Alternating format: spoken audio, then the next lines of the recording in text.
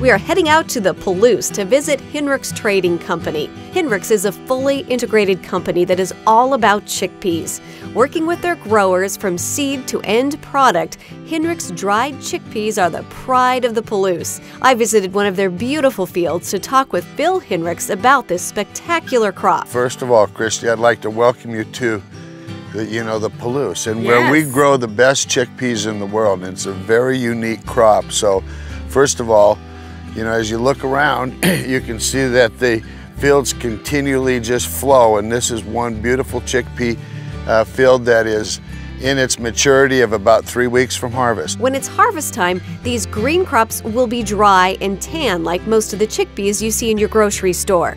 Phil showed me a comparison between a younger and a more mature pod. One is still growing and still filling out, but this plant here is on its way out. Okay.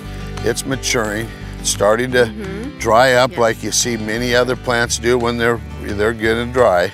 But as we pull a pod apart, you'll see it starting to get whiter. Yeah, you're right. Bring one of yours off. Okay. See that? Oh yeah, mine's a lot greener. A lot greener, still has moisture, but this is where we're going. It's starting to whiten. It'll go from green to white to coffee. Why is Washington, and specifically the Palouse, so good for growing these type of crops? Well, we have the climate that's called a cool climate. You couldn't tell right now. This is ideal. About 82 degrees right now. This plant really enjoys the stress of that heat. Well, at night it gets down to 55, so it has a chance to cool off. The Palouse also has very good soil. We are known for, in Whitman County and the Palouse, for the highest quality chickpea on a consistent basis around the world. Spain, Italy, Greece, Malaysia, India, Pakistan. These are the countries that really enjoy chickpeas. I love the Palouse chickpeas. Well, and as we have a responsibility, don't we? Right, you do. As you know, the acres have doubled and then they've doubled again. And it's also a very good cash crop for our industry.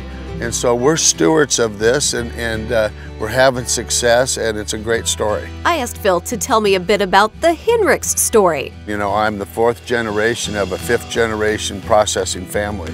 My father, which is the 3rd generation, he came in and went to Mexico, found some varieties he liked, and 43 years ago, he brought them back to the Palouse. Before I go, I got to meet the 5th generation of the Hinrichs legacy, Kyle Hinrichs. He manages the company's seed division and its food safety. So you're out here working too? Yep, learning a lot from Dad and learning the business, make sure we're providing a good product.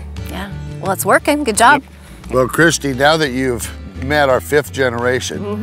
I've met everybody now. That allows me to take a little longer lunch. Oh, you think so? Well, I'm only hoping so, but I bet us 3 could go have some hummus and enjoy the afternoon together. I like that idea. And then we can let Kyle get back to work. We what do know you the think? boss. All right. We've got an in with the boss. Okay, let's go do that. That's great.